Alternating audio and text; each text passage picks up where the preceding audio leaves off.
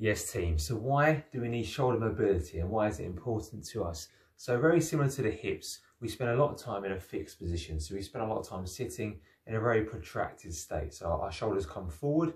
What it does, it tightens our chest and it's actually going to lengthen the back at the same time.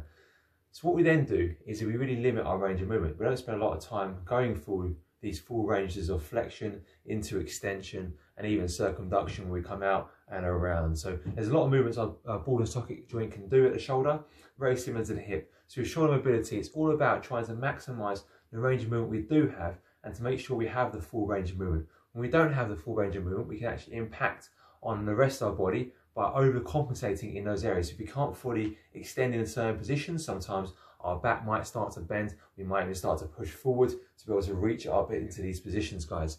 So we end up causing potential harm into other areas and we don't feel quite as comfortable in our shoulders. So we want to try and bring some movement back into the shoulders through this mobility series, and you're going to really find yourself improving your posture, improving mobility, and also minimizing your risk of injury long term, guys. And that's why we work on our shoulder mobility.